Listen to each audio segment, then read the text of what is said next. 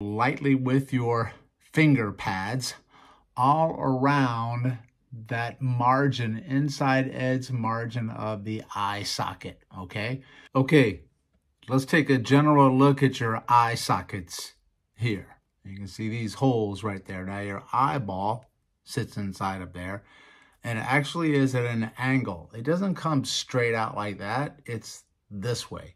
Now there's a lot of tension that you'll get around the eye socket in general, because remember, everything is connected. So think about how often during the day you do things like this: eyes up, eyes down, looking all over the place, and then you have this connective tissue fascia that pulls. You pull on one area and it can travel to another, kind of like my shirt here. If I pull here, you can see how it influences all the way over there, because the body is an interconnected system. So what we're going to do is we're going to go lightly with your finger pads all around that margin, inside edge margin of the eye socket, okay? Going in any direction that you want. I just don't want you to cause too much pain or discomfort, because it will likely feel some discomfort in there if you need it. Be careful not to press directly on the eyeball itself. If you have discomfort or pain, lighten up your touch. Hopefully it eases up over time. Make sure that you do both sides. Try this every single day and see if it helps you when you have tightness or tension around the head, neck, face, sinuses, or you're dealing with some headaches. Okay, this is what we're going to do. You're going to use your finger pads. It could be 1, 2, 3. It could even be your thumb. It's whatever you like. So look, I'm going to show you here first on the skull. You'll put it just like this and rub it side to side like this. Okay, maybe even a little bit in and out. Okay, you figure it out and work your way around. You'll likely feel a lot of issues right up in this side here. Okay, and down inside this margin there, but it can be anywhere. So I'm going to take my glasses off and come in. Let me show you. So I'm going to do my right eye, take my finger pads, come right here, and just press and then massage. I'm going side to side and then back and forth. You see that? And then, oh, right there, that's a good one.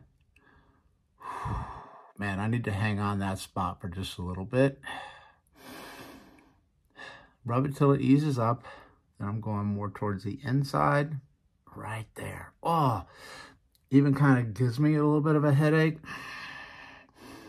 Breathe it out. Lighten up your pressure if you need to.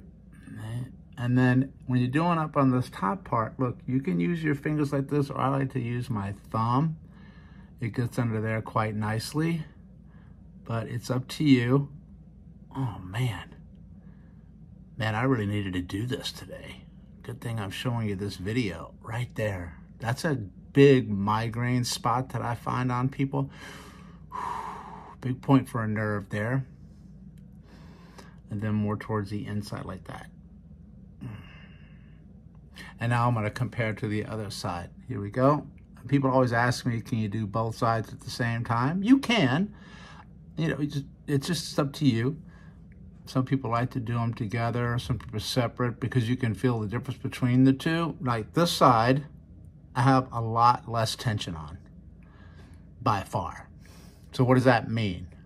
Well, just pay more attention to the side that you need it on. Right? Double down on that side. This one's pretty good. This one, big time different, okay? And I'm gonna go back and spend a little bit more time on that. Open and close your eyes. You know, maybe even rub a little bit here. Go back and watch my eye video on palming like this. I'll put it in the show notes below, or maybe it'll tag at the end of this video, and check that out. So here's a nice combination. Do this and then follow it up with the eye palming. I bet you're gonna feel really freaking good. All right? For more stuff, check us out on StopChasingPain.com. Don't forget to hit the subscribe button here so you never miss any future videos. Thanks for tuning in.